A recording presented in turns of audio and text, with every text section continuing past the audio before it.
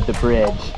Taking for instance, even us, we had a challenge in crossing the river. In winter it was cold, and going to school with like freezing, it was a challenge, you see. Yeah. So this bridge, I can say it came at a good rescue, you see.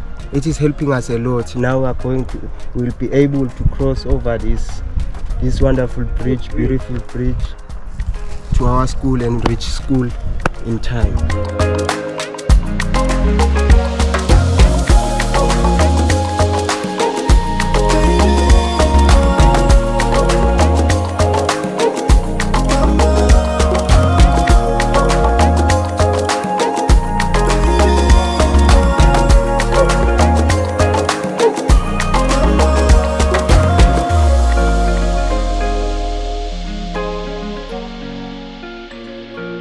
Beautiful views out here.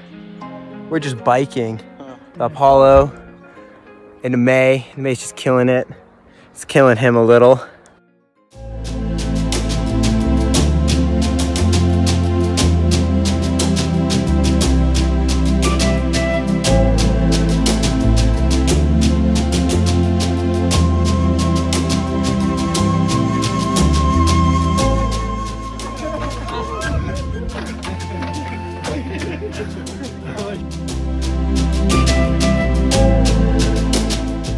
The main goal of the suspended bridge program with EIA is to increase access. And so that's access to healthcare, access to education, access to economic opportunities. Because ultimately, if the river's flooding and people can't safely get to school, there's obviously the imminent danger of injury and death in the river, but then there's also the missed days of education that come, and barriers to education, especially for women, are going to halt economic growth, and allowing people to easily access healthcare services, because for this bridge, all the healthcare services are on the left side of the river, so to get there you do need to cross, whether it's here, whether it's at the vehicular bridge a few kilometers away.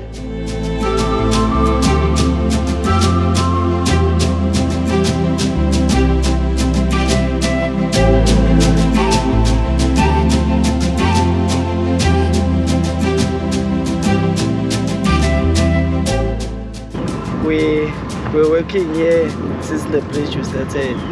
We're building the fencing, we're building the pillars, we were digging here.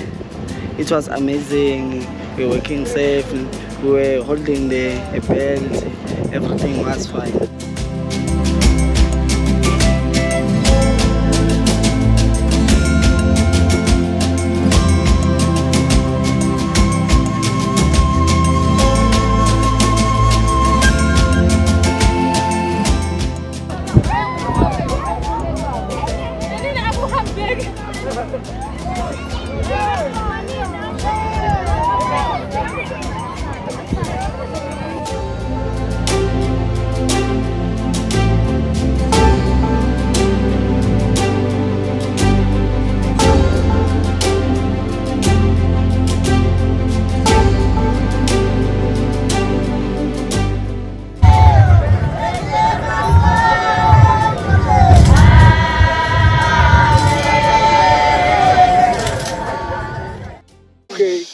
Kusatu, kubili,